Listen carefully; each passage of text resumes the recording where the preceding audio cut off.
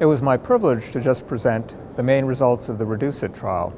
REDUCE-IT randomized over 8,000 patients with elevated triglycerides in a range of 150 to 500, in fact it ended up being 135 to 500, who also had either secondary prevention type indications, namely stable coronary artery disease, cerebrovascular disease, or peripheral artery disease, or what we called a primary prevention cohort that was actually patients with diabetes and at least one additional cardiovascular risk factor. Such patients were randomized to receive either icosapent ethyl, a highly purified version of EPA or icosapentaenoic acid, versus placebo. The dose of icosapent ethyl that was used was 4 grams per day. It's a prescription medicine that's sometimes used for people with really high triglycerides.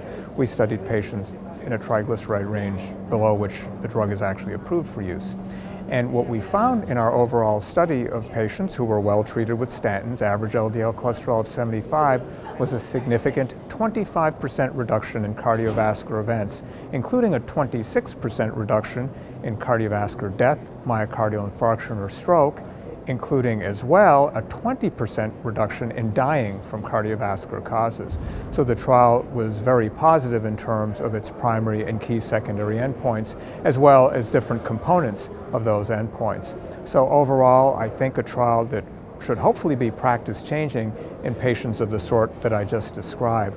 And I think the type of patient that I described is pretty generalizable. In the trial, we ended up randomizing 43% of the patients we screened. So I think this is something that will be highly relevant to cardiologists, endocrinologists, and primary care physicians. I'll point out again, this is a prescription medication. It's very different from over-the-counter supplements. So I wouldn't extrapolate these results at all to over-the-counter supplements.